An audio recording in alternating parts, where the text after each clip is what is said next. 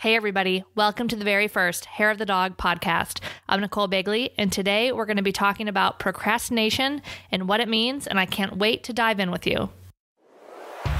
Welcome to the Hair of the Dog podcast. If you're a pet photographer ready to make more money and start living a life by your design, you've come to the right place. And now, your host, pet photographer, travel addict, chocolate martini connoisseur, Nicole Begley. Hello, everybody, and welcome to our very first Hair of the Dog podcast. I'm Nicole Begley, your host, and I'm so excited that you are here with me. I'm absolutely honored. If you are a pet photographer and you're looking to grow your business or improve your craft, this is the place to be. I've been a pet photographer since 2010. I actually started doing family photography and pet photography because I really thought when I started, well, there's no way you can do just pets. That's crazy. Well, turns out you can. And turns out there's quite a few of us, and it is a pretty fantastic niche that is rapidly growing in the pet photography community, or excuse me, the photography community, I should say. And yeah, it's so much fun. I absolutely love what I do.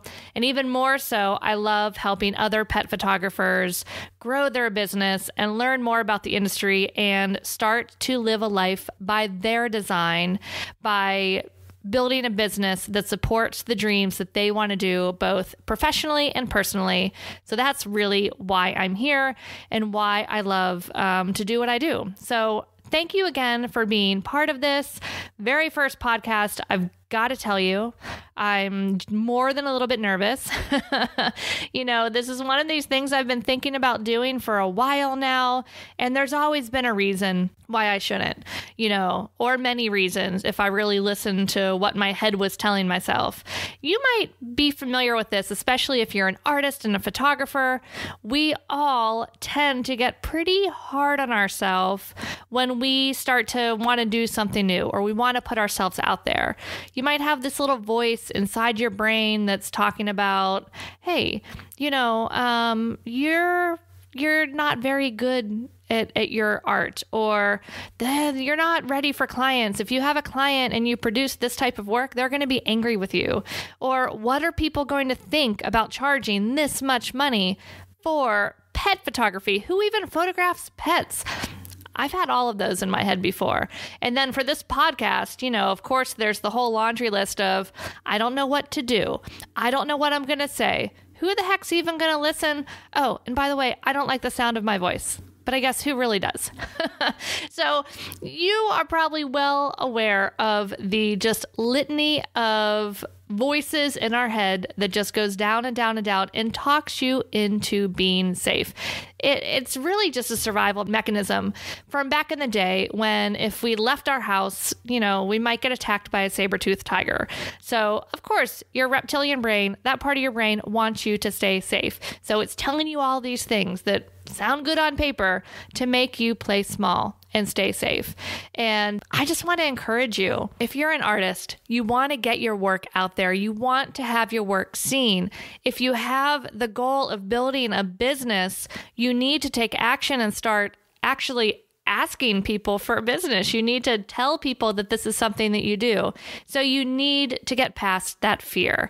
Now, as humans, we are such judgment-making machines, right? Everything happens and we assign a meaning to it and we judge it. As you walk around during the day, I want you to really pay attention at all the judging you're doing. You know, you're walking through Target and maybe you see something and you say to yourself, well, gosh, who would have that? That's silly. Or, oh, I really like that. Or, oh, I can't live without that. You're making a judgment on every single thing that you see, every person that you see, every commercial that you hear, literally everything. You're making judgments all day long. So, of course, people are going to be making those judgments about you as well. And that's really where our fear comes in. That is really why we are so scared of putting ourselves out there, is because we fear being judged. We fear what other people are going to think about us. But guess what? It really doesn't matter. The only thing that matters is what you think about yourself. And the only thing that matters is your intention and what you are putting out into the world. And if it is with good intentions, I guarantee you it will come back around for you. So please do not be fearful of that judgment. We just need to get out there in the community. You need to be comfortable sharing your vision, sharing your voice, sharing your art. And I hope you'll join me in just feeling the fear, doing it anyway, and just kicking that fear right there in the face. One other thing I want you to pay attention to as you go through your week is that where are you procrastinating? This can be pretty eye-opening because sometimes I'm working on something. I always have a list. I have a giant list next to me at all times with all the projects I want to do and all the things that I'm working on. I tend to be a little bit of an not overachiever, but what's the word I'd be looking for? I guess just overexcitement at all the possibility. Overpossibility. Anyway, I always have this list of things that I'm working on, and oftentimes there's one or two things that I know I need to be doing, that I know are the most important, the 5% activities on this giant list that is going to move my goals forward. And for whatever reason, I just keep procrastinating on it. I just don't do it. And then you start to wonder why. Why am I not doing this? And usually that procrastination has to do with an underlying fear of something. So whether it's the fear of, oh gosh, I don't know how to do it, so I'm just not going to do it. And I'm going to do all these other things that are fun and really self-reinforcing because I already know how to do them.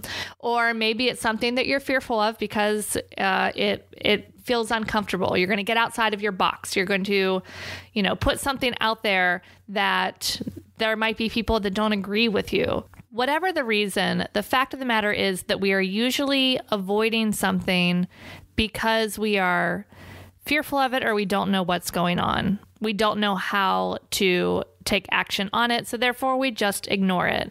I have found when I have actually sat down and made a commitment in the morning to say, my gosh, this has been sitting on my list forever. Let's just sit down and get it done. When I do that, it might only take me 20 minutes. It's usually not some big, crazy thing that was so scary or was so hard. Usually, once you actually take action, you discover that it really wasn't a big deal at all. And you wonder why it is that you waited so long. And you spent all of this time in this kind of stressed environment that's like putting it off, but it's been this elephant in the room just sitting there. You knew it was on the list and you've been giving it this mental stress about it. So but you could have just done it. You could have just done it in a few minutes. So if you find yourself procrastinating on things that have been sitting on your list for a while and you just aren't sure why you're not doing it, ask yourself, get really quiet and just ask yourself, is it because I don't know how to do it? And if that's the case, then what can I do? What one step can I do towards this thing that I'm procrastinating on? And then often when you start to take that step, you're going to get more clarity because action does lead to clarity. So just take that first step. You don't need to see the entire staircase. Just take the first step. Number 2, if you're procrastinating, you're like, okay, why am I procrastinating? Maybe I'm fearful of something. Is there something you're avoiding? Because if you do it, something could happen or it means something. What meaning are you placing on this? And then you just have to do it. You just have to say, this is being silly. This is my, reptilian brain trying to keep me safe. Thank you, silly monkey brain. I'm going to go ahead and do this anyway. And then just go ahead and get it done. And you will be amazed at what starts to happen in your life when you start to take that uncomfortable action. Because truly, everything that you want in your life and in your business is often on the other side of a little bit of fear. And that fear is healthy and that fear is natural because we haven't been there before. You're going to a new spot, so you've never experienced this before. So it is just your brain keeping you safe so you don't get eaten by that saber-toothed tiger, which you're going to be fine. Spoiler alert, you're going to be fine. So just go ahead and take that action. So that is my pledge for you guys. And I hope that you will join me in making a similar pledge that you are going to be committed to moving forward and committed to taking action? Is there one thing, just one thing that you have on your to-do list right now that you've been putting off, that you could take action after this episode? Can you go ahead and just take the first step? If you do take that action, I would love to hear about it. So please let me know. I would love to help cheer you on. You can join us in we have a big Hair of the Dog free community on Facebook. It's over 10,000 pet photographers. We would love to see you there. You can go to www.hairofthedogacademy.com/FB group, and it'll take you right there. So we would love to see you in that group. Anyway, post in that group. Let me know what action you are going to be taking, or that you did take, even better, after this episode. Now, if you've enjoyed this episode, thank you for hanging out with me. It has been short and sweet. Let me tell you a little bit about what you can expect going forward from the Hair of the Dog podcast.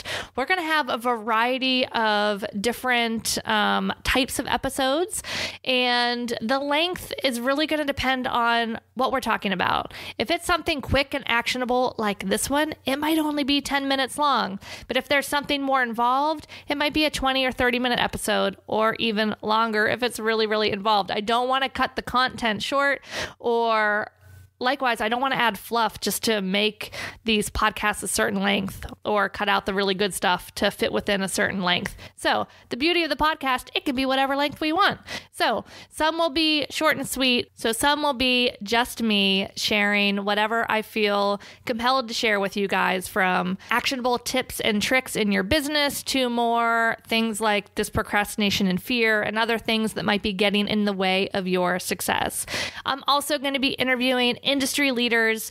We'll be bringing on lots of people to talk to there. So let me know if you have anyone that you would love to hear from.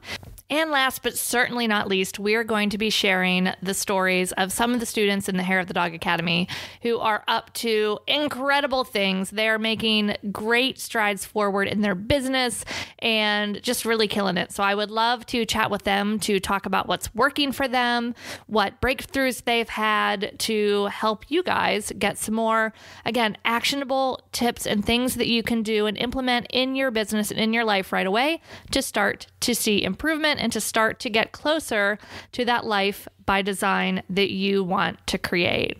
So thanks again for joining me on this very first episode. If you would be so kind as to leave a review, I would really appreciate, because that will help more people find this show and help me be able to impact more lives. And I would be eternally grateful. And in the meantime, we will see you next time. Thanks for listening to this episode of Hair of the Dog podcast.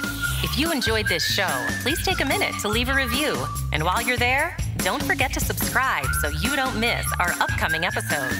One last thing, if you are ready to dive into more resources, head over to our website at www.hairofthedogacademy.com. Thanks for being a part of this pet photography community.